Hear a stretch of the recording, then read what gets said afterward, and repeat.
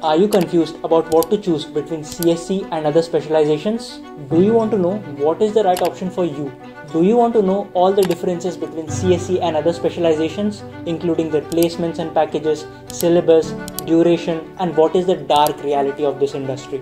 If you want answers for all this type of questions, then this is the right video. In this video series, I am going to explain you all those nitty-gritties and details about CSE and all their specializations. My name is Akash Kandukuru and I am going to give you a clear picture on this topic. Let's go!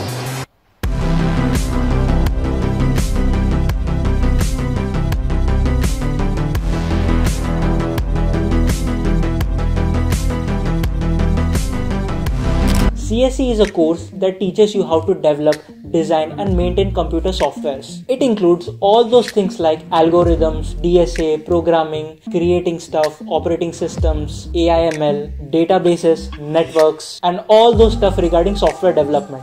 If you want to get into the software industry and you're not sure what do you want to do specifically, then CSE is the exact choice for you, my friend, because here you get to know about every single thing. CSE General is like an entry gate to all the things in the software industry.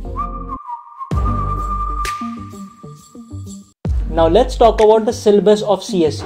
Now talking about the syllabus, as you can see on the screen, this is the syllabus of 6 semesters of CSE. This includes all the important stuff regarding programming, DSA and all those different languages that you need to learn to get into this industry.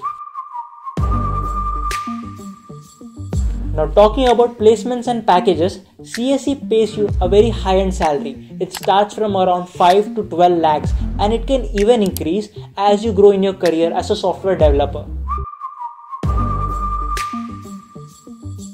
Now talking about the future scope, CSE has endless potential. As you can see, last decade was all about computer science and engineering, and in future the tools like ChatGPT, Google Bard and all these things are going to rule. So literally CSE is like everywhere. So if you're looking for computer science and engineering, so you just need to make sure that you learn very well and rest of the things is assured for you in the future.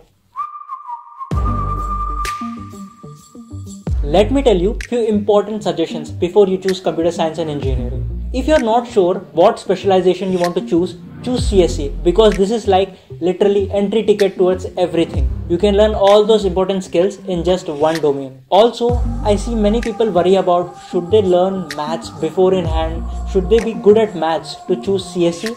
The answer is not at all. You can improve your math skills and it is very basic level maths that you need in computer science engineering for the entry level career, and as you grow you will definitely improve your math skills and it will be easy for you as well. The most important key here is to keep on learning. If you are watching this video, this is a whole series of videos where I explain about CSE and all other specializations. In the description, we have linked all the resources that are important for you. So make sure you check out in the description. So this was all about CSE. Now if you want to know more about the other specializations, you can click on this video.